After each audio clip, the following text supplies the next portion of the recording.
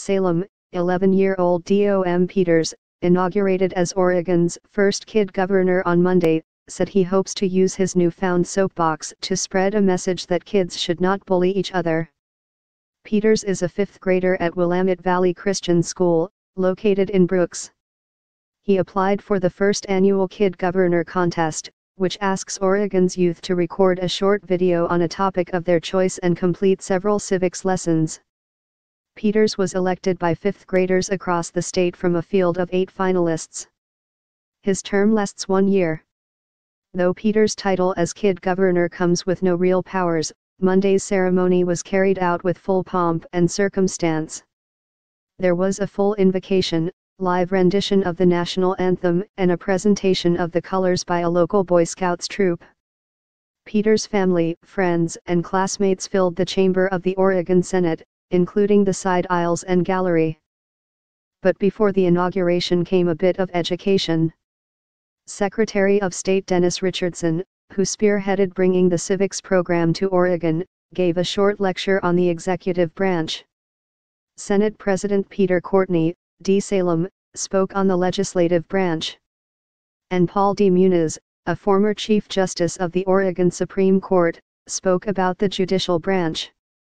Their message was that Oregon's government is precious, and its branches are co-equal and dependent on each other for success. D. Muniz administered the oath of office to Peters, who was sporting a 3-piece suit. Peters highlighted his platform during his inaugural address and a press conference. "I really hope I can make a difference in Oregon to stop bullying," Peters said. He said the first step is to remind classmates to work together and be kind to each other. Peters said he is writing a book about bullying that he hopes to give to kids across the state.